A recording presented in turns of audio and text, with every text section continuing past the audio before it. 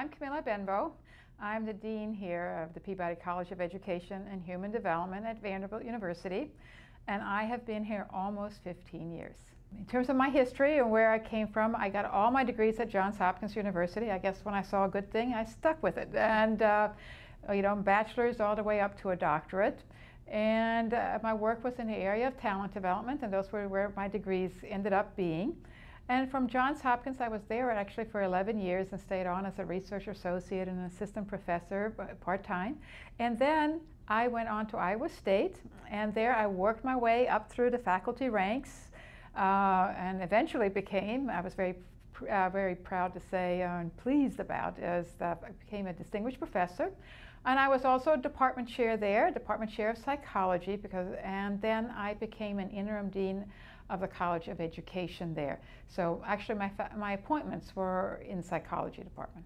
Well, my research interests are in the area of talent development. How do you identify talent, but most importantly, how do you develop that talent once you've identified it? So what we found out was that to intervene educationally on behalf of gifted students, it not only helped them intellectually and kept the passion alive for learning, it also helped them socially. And then what we have done since then is that we have a longitudinal study, and we've been following up these kids throughout their adult lives to see what happens to them. And about 3 weeks ago, we closed our age 50 survey. So I can't tell you what we found because we haven't been able to analyze the data, but it is very exciting. And we had a wonderful response rate, and over 80% of the students participated in the survey.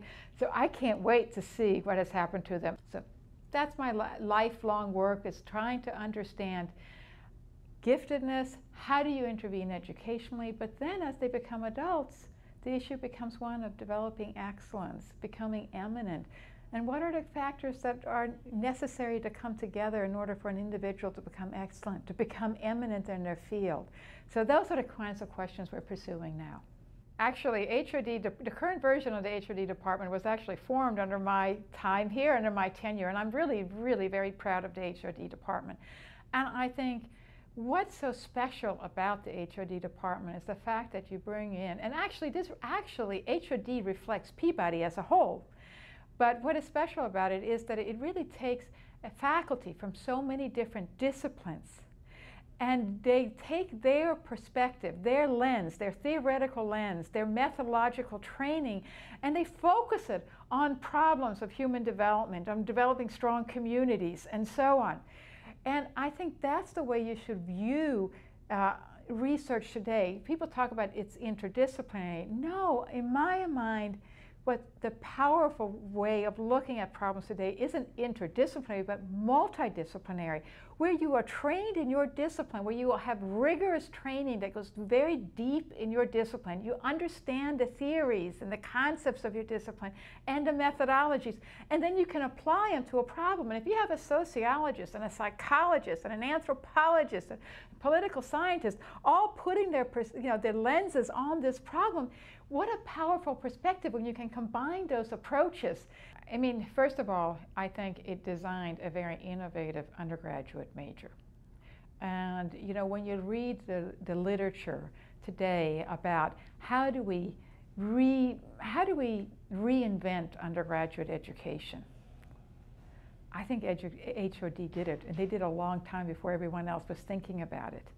And so I think one of the things is that it's a leader in undergraduate education of a model of how undergraduate education could be done today to make it more relevant, rigorous, and fit the needs of today. At the same time, I think that its focus on communities it complements so much, because so much of our work at Peabody focuses on an individual student, for example, an individual person. But these individuals are in groups, are in communities, and in order to enhance human potential, you need to focus on the individual, the groups, but you also need the community. All of these things contribute to human development. And if anything I've learned from talent development is that, yes, you have a driven person, a person who's passionate, who's capable, who has talents, who works hard, has zeal. But yet they have families that support them. They have friends that support them. They're in supportive environments, supportive communities. And for somebody to become truly eminent, not just excellent, but even excellent, it requires this.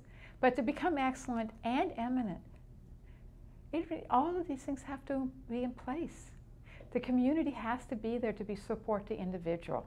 And so I kind of think that as Peabody, one of the themes that about Peabody that unifies all of our departments is that we're all about enhancing the human condition. That's what we're all about. And you can do it through education, through training wonderful teachers. You can do it through psychology and looking at individuals who can help people, for example, socially and emotionally.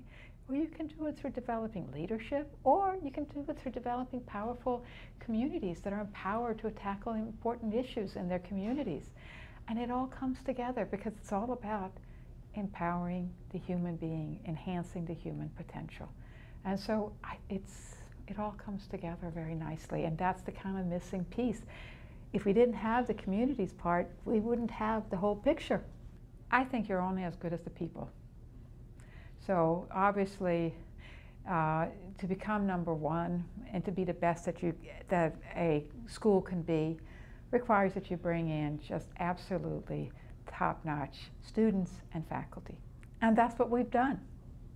We have, I mean, when you go around the Peabody campus, you cannot help but be impressed by the caliber of our students, whether they're undergraduates, professional students, or graduate students.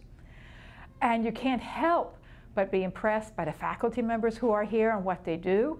And, you know, as I sometimes say, you know, I write a Camillagram every couple of weeks, and I'm amazed at the number of awards that our faculty and our students win. Every Camillagram has at least one person who's won an award. Usually it's several that we congratulate for their wonderful accomplishments.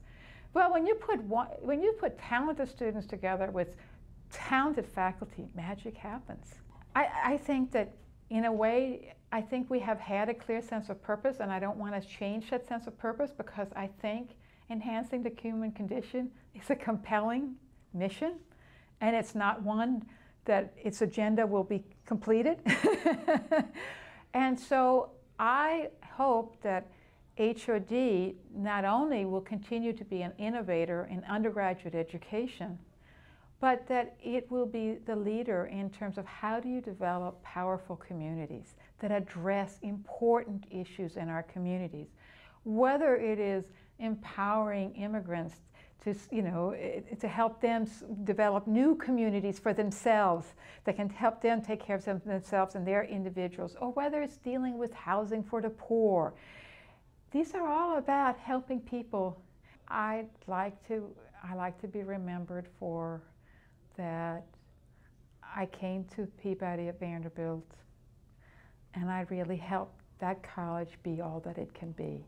And that I hope that when, say, 50 years from now, 70 years from now, people look back at this time, that they say this was a golden age, when great, wonderful discoveries were made, where we sent out leaders who made a difference in people's lives, that this was truly a special time period. You know, we all look back in our disciplines and we all see time periods in our disciplines that were just magical, where things happened, where there was just a confluence of events, people, and as a result of that, magical things happened.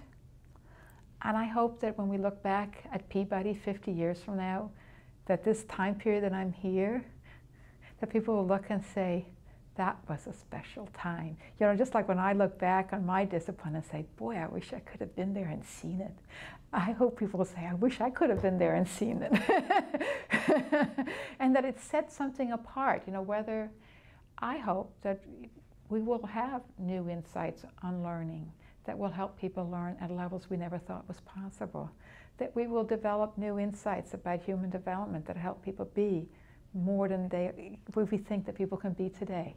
And that's my hope. It's my hope that we, not only that this was a magical age, but that we created understandings and people who could continue that tradition and so that it had a lasting impact on the human condition, that those understandings that were created now will be used 50 years, 100 years later to make a difference in people's lives, and that the people we train will go on and carry on this work in ways that will continue to make a difference in many, many people's lives, so we continue to touch people in generations to come.